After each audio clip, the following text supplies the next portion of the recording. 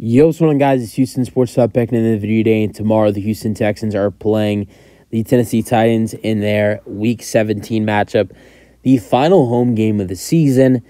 And I'm with how good of a season the Texans have had. I can't believe I haven't gone to a game this year, and I'm not going to Sunday's game.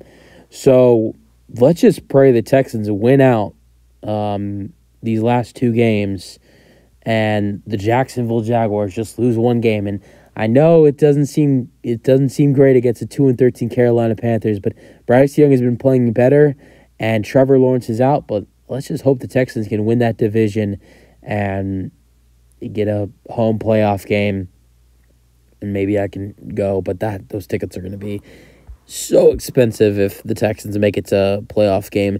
Is it realistic for the Texans to win out these final two games and the Jaguars to lose at least one? Because if that happens, the Texans will win their division. In the AFC South, yes, it is realistic. I think the only unrealistic part about it, which I don't think it's unrealistic, I just think it will be a little bit of a hard matchup for us, is the Week 18 matchup against the Colts. It's so crazy how two teams have changed so much in a matter of a year, going off of Week 18 matchups.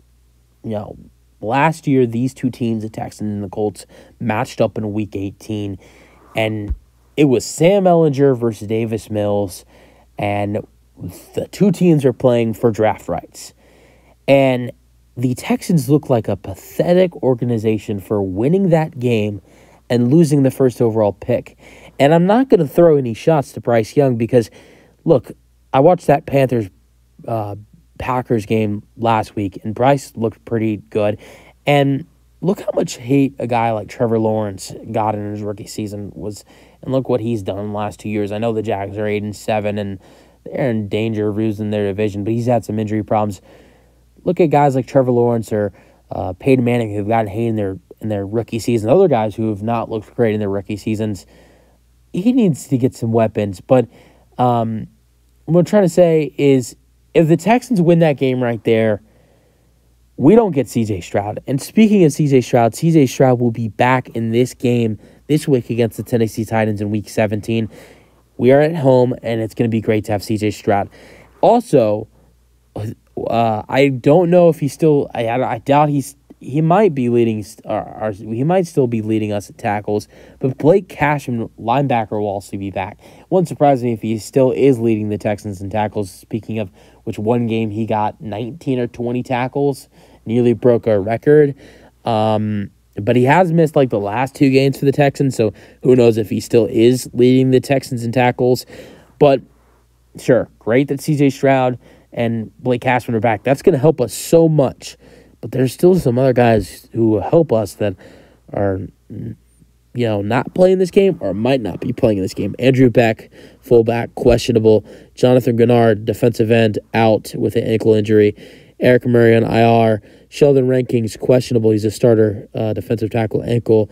Malik Collins, defensive tackle, questionable with a hip injury. Steven Nelson, our starting corner, one of our second best corner, questionable with a foot injury. Jimmy Ward was just put on IR with a quad injury.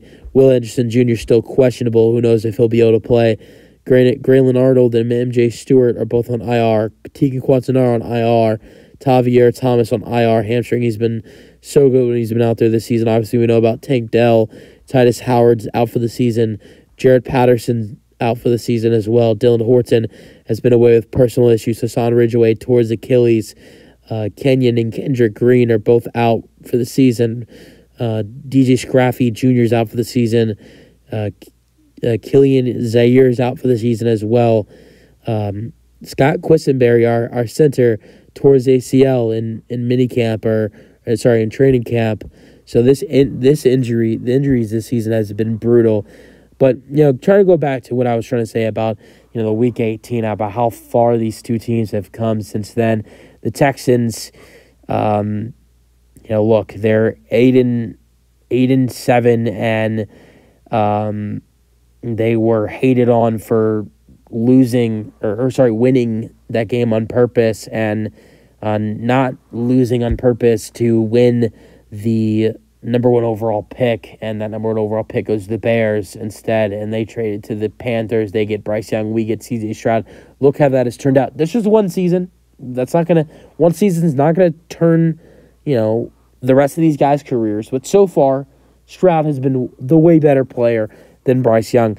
But let's go to the Colts side as well. They had a head coach that, no hate to Jeff Saturday, but they had a coach that the highest level of coaching had been.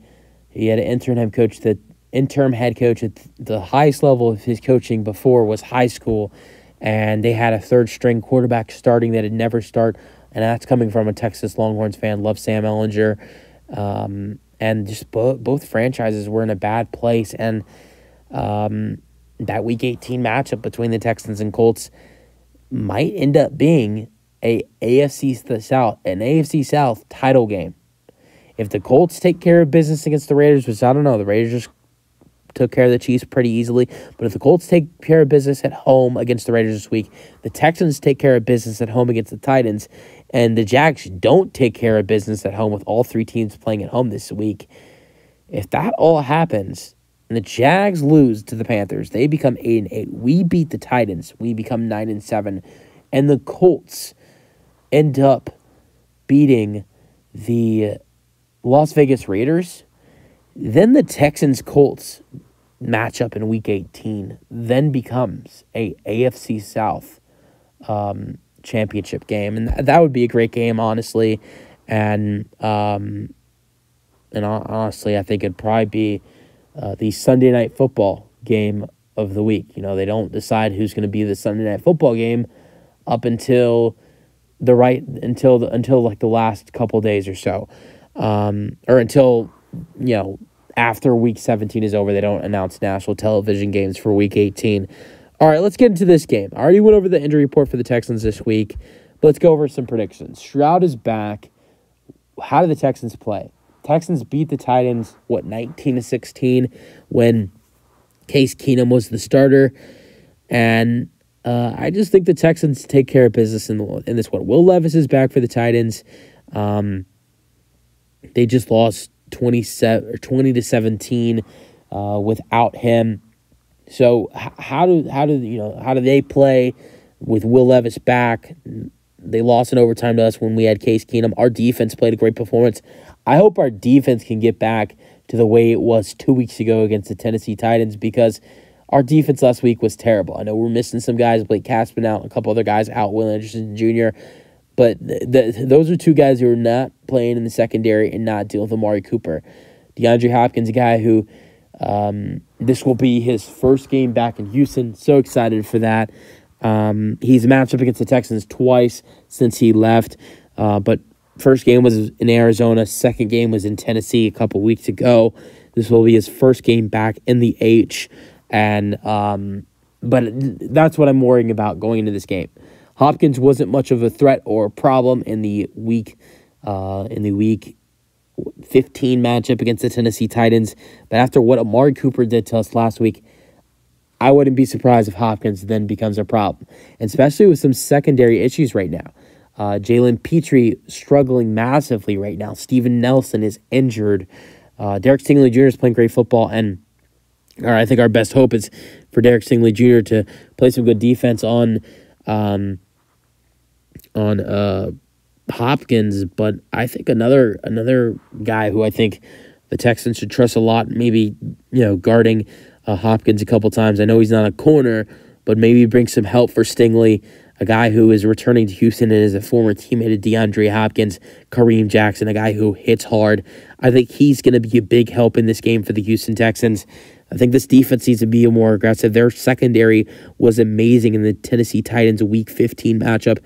They played hard, and they didn't let anything go by. I think that's the way they need to be in this matchup tomorrow against the Titans, and that is not what they were last week against the Cleveland Browns. They just got stepped on, and that needs to change, and I think DeMeco Ryans is going to make an input and change things around after this last loss and this last disappointment, and I think DeMeco's going to make some changes That's what good defensive coaches make. That's what good defensive. Sorry, that's what good coaches. The good defensive coaches do. They make changes. They make adjustments, and I think that's what D'Amico will do. As for offense, with C.J. Stroud back, I'm not worried about the offense. That has been a worry in the last 2 weeks. I know C.J. Stroud can get the ball to any wide receiver's hands, and sure, Tank is out. The last time C.J. was out there was a struggle against New York, but that's New York. They're a great pass defense. They're a top 3 pass defense in the NFL. They're a top 5 defense in the NFL. They are a worst. They are a bottom top 5 team in the NFL, mainly because of their offense. I think the Jets are kind of slept on in the area because, honestly, they're such a bad team. They're such a bad offense. But teams get hated on when they kind of struggle on them because their defense is so strong. How did you only score 13 points against the Jets? Or how did you only score 20 points against the Jets? Their defense is tough. I know the Texans, we only scored 6 points against the Jets, although C.J. Stroud barely played at all in the fourth quarter in that game, didn't even throw for 100 pass yards, his worst game of his career. So, yes, coming off of his worst game of his career, how will that be? But also keep in mind, Nico Collins got hurt early in that game. CJ will have Nico Collins back. Also, that was going up against the best secondary in the NFL. This Tennessee Titans defense does not have a great secondary. I think Stroud will take advantage of that. Another guy who I think will dominate, who did great against this Tennessee pass defense, Dalton Schultz. I have the Texans winning this one, but I think Tennessee will make a fight for it, just like they did a week ago or 2 weeks ago. And I have the Texans winning this one by 7, 27-20. Let me know your thoughts in the comment section, and peace out. Go Texans.